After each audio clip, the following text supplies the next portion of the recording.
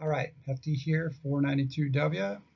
Looking at our last CPD, number 12, talking about our strategic plan and evaluations. And then last with Made to Stick stories and the epilogue there. All right, with CPD number 12, key points here. We're looking at a strategic plan and some evaluation methods. Key piece you want to do here, and I'll give you a great link and resource, is doing your location analysis.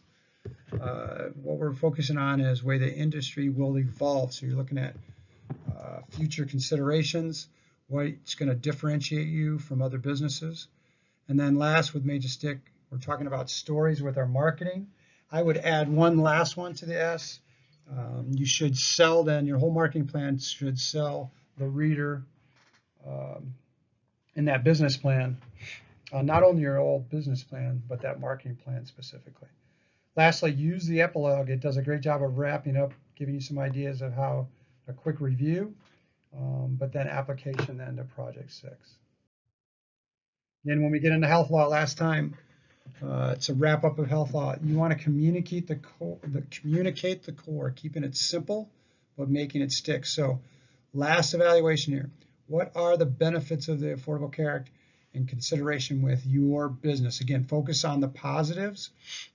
You want to know what the negatives are, but in your marketing plan, you want to talk about the positives of the reforms to health law and how it's impacted your business in particular, and then small businesses in general.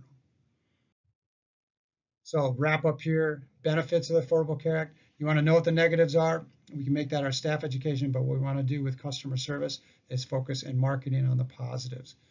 In regards to small business, how specifically can you apply those positives and benefits in health law, keeping it simple to your customer, and then also in your benefits plan for your staff.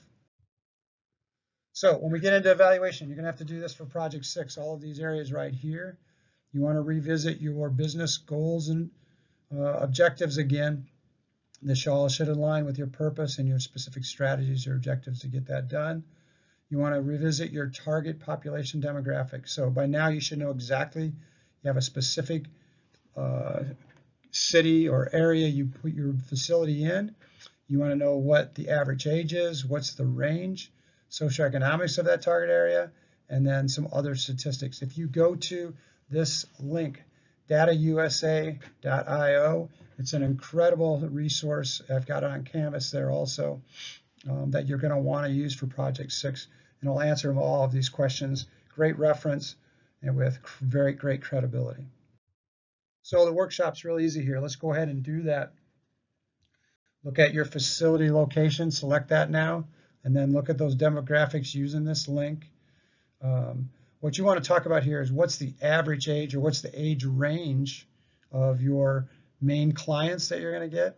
When I'm talking about range is you typically don't want to go more than a range of 20 minutes or 20 miles outside of getting to your facility.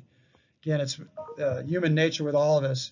We want to have the path of least resistance to go do either the workout or to get the medical health attention we need. So look at that. You also want to look at the socioeconomics. They should fit and align with that. Good example is if you're a sports performance facility that's working with high school kids training for college, then you would want to pick an area that's got within that range, that 20-mile circle, where there's high schools that are going to have the economics to pay for that sports performance. Okay. Health centers. If you are a facility that wants to have partnerships with different health centers to make it efficient and effective for your customer, then again, pick a demographic or range area of that. And then last, if your clients are going to be needing to use public transportation, then look at the area that's got some quality public transportation with you. So those are just areas you need to cover. But again, that link is a great place to start.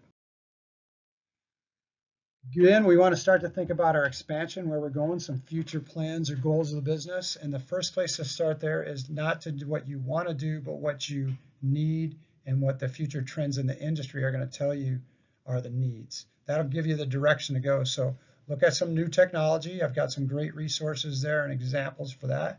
That could have impacts. Look at niche markets. Again, unique areas, some additional profit centers that may turn into your #1 revenue generator. And then most importantly, look at what you think are going to be the needs of new customers that you could bring into with that location analysis. And then look at, as always talk, customer service starts with retention. What would be some of their needs? So again, look at, future technology, future trends, niche markets, and ways to hit those needs of those current customers.